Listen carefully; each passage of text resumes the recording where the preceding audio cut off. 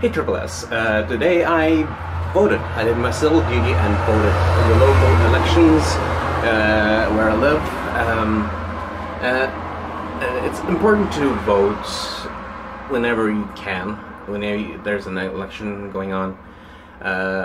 In my book, if you don't vote, you don't have the right to complain if the wrong choice is made, because then at least if you voted, then at least you did your part to express your opinion to the governments and all that stuff like that.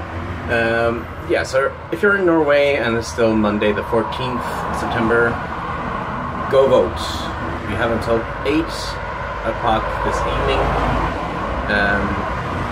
Yeah, pretty much go vote if you can. Yeah, that's it. See ya.